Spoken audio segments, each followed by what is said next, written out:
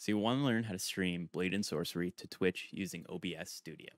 Well, you came to the right place. During this video, we'll be discussing how to optimize OBS for Twitch, how to create a scene in OBS, how to optimize Blade Sorcery for the best viewing experience, how to add a free overlay, and how to see your Twitch chat while you're in VR.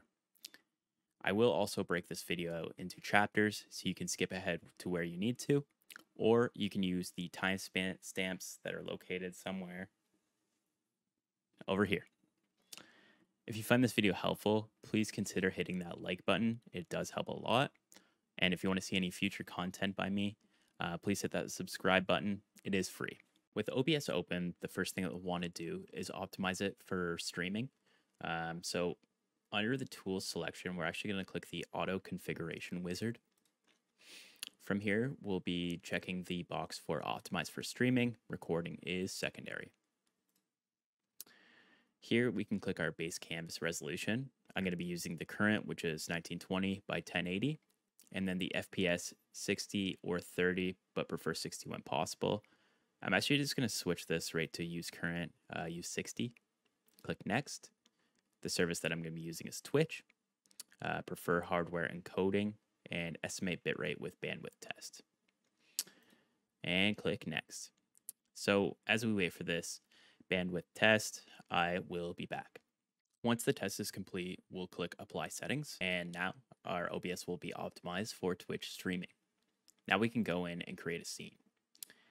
If this is your first time using OBS, you'll have no scenes. So what we're going to do is we're actually going to click a new one, and I'm going to name this one VR streaming YouTube test. Perfect. Now with our scene in place, we're going to need to add some sources. So the first source that we're going to want to add is our game capture. So how I do it for Blade Sorcery is I click OK. And instead of clicking capture any full screen application, we're actually going to do click specific window. And once we have Blade Sorcery open, that's the window we'll be selecting. For now, we can click OK. Next, we're going to want to add our video capture device. So from here, click video capture device. And from the drop-down menu, you can click the video of your choice. Now, with the video in place, what I'm going to do is I'm just going to change the size to what I see fit. And I'm going to move it, in my case, over to the left. And for now, that looks pretty good. So we're going to do that. We can also go in and add an audio input capture. So this is where you're going to get your microphone audio. So in my case, I'm actually going to be using the headset audio. So my Oculus Quest 2 headset microphone. So that way when I'm streaming, people can still hear me clearly. Nice. And if we want to, we can actually look into adding a free stream overlay. So I'm going to show you how to do that in just 1 second. So the website that we're going to be using to create our free stream overlay is Stream Elements. I'll leave a link in the description. You can connect this with your Twitch account and you can log in, and it is free to use. From the Stream Elements homepage, we're going to be clicking the drop-down menu for the streaming tools, and we're going to look at the overlays gallery. So I'm going to scroll through and just pick a overlay that I like. In this particular case, I've used the blue flare and the red flare before, so I'm going to use the red flare. So I'm going to click create my overlay. And then I'm going to click go to my overlays. And now what it's going to do is it's going to let me customize a stream ended screen, a be right back screen, a stream starting soon screen, the game chat with the chat open, and then the actual in-game content. So this is the one that I'm going to use for now. So I'm going to click edit. So this is the standard layout right now for using the Streamlabs overlay, or the Stream Elements overlay, I should say. So what we're going to do is we're going to try and get as close to our scene as possible. So I did put my video in the bottom left corner.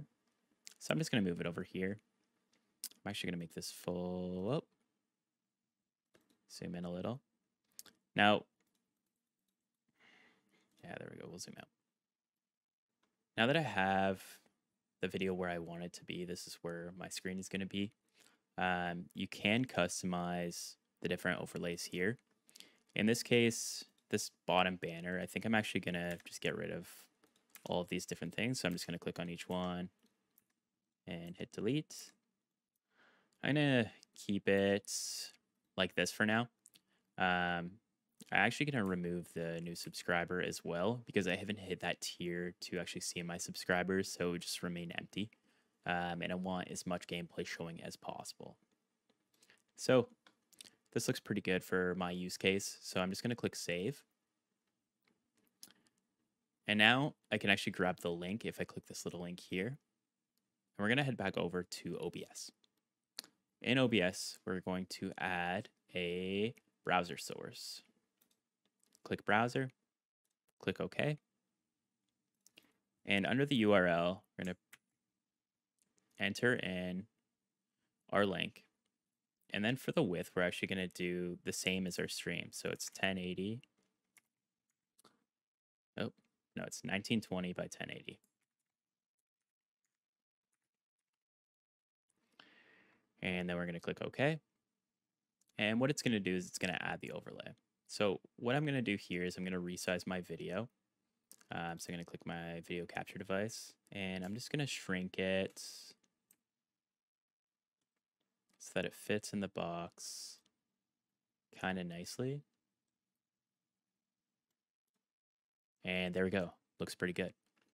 Now, before we enter the game, I just want to do one quick thing.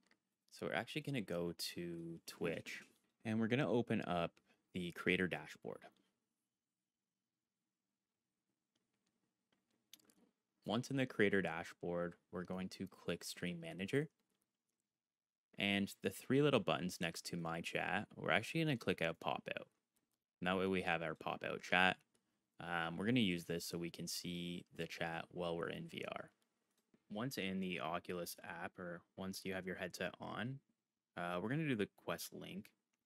So this is going to be specific to the Quest or the Oculus headsets.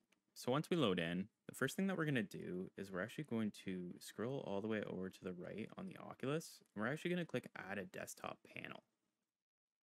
So once we add a desktop panel, we can click under the Google Chrome and we can add a chat. With your non-trigger finger, I guess it'd be your middle finger, you can select and move the window to where you like. So I typically like to position it above me so I can still see it. And before we do anything else, we're going to actually want to click the little pin here that says Pin to Experience. So what that's going to allow us to do is to see the chat even when we're in a game. So it'll always be there, so you can always look up. If you do want to reposition it, you can unpin it as well and kind of move it around and then repin it. And that's how you do that. So now we're going to go into our games. So we're going to click Library, and we're going to open our Steam VR. Now in Steam VR, we're going to open up Blade and Sorcery. And we're just going to wait for it to load in. And then once it's loaded in, we're going to need to do one more thing to make sure that Blade and Sorcery looks good for your viewers. Once we're in Blade and Sorcery, we can actually take our headset off for a second. And we're just going to click at the bottom left side here where it says press F5 or click here to open the menu bar. You can do either of these things. And it's going to open up the menu bar. The first thing that you need to do is change the view to player view. So you're going to press F2, and what it's going to do is it's going to make it a lot better to view as a viewer. So anyone who comes to your stream is going to get a much better experience than they would have in the default view. Next, I like to check off invincibility, infinite mana, infinite imbue, infinite focus, and infinite arrows, because I like to feel like a god when I play this game. And then press the X button. Now, if we want to get rid of this little overlay or watermark, you can press F6, and then it's going to clear it up, and you'll be ready to stream.